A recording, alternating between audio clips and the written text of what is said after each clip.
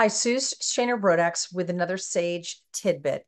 And I'm here to share a lesson learned from one of my executive coaching clients that I'm going to call Fred, in the hopes that it might give you some insight in terms of your own leadership.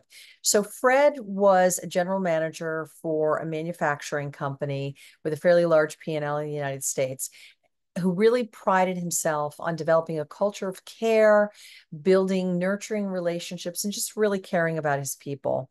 And he had a sales director who had a very much a command and control, sometimes authoritarian and micromanaging style that was affecting his team in a way that the team had low morale and they weren't performing at the level at which they needed to.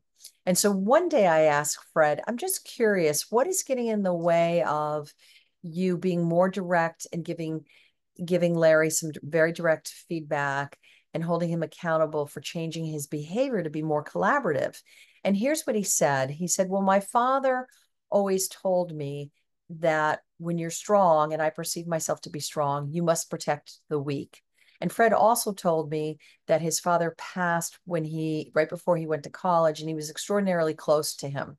So this was a way of him honoring his father's guidance. So I asked him, well, how can you rationalize and balance honoring your father and his guidance with also um, addressing things with Larry in a way that the organization needs to? Because in protecting Larry, you're not protecting his people.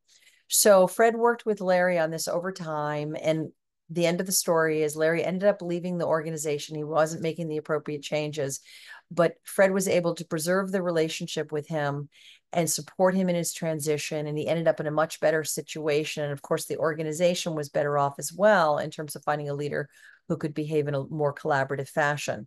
So my reflection questions for you today are, do you have any beliefs and mindsets that may be getting in the way of your leadership effectiveness? Are you protecting people in ways that is helpful, or maybe in ways that's not so helpful? And how do you balance cultivating a culture of deep care for your people while holding them accountable at the same time? Food for thought. Have a great day.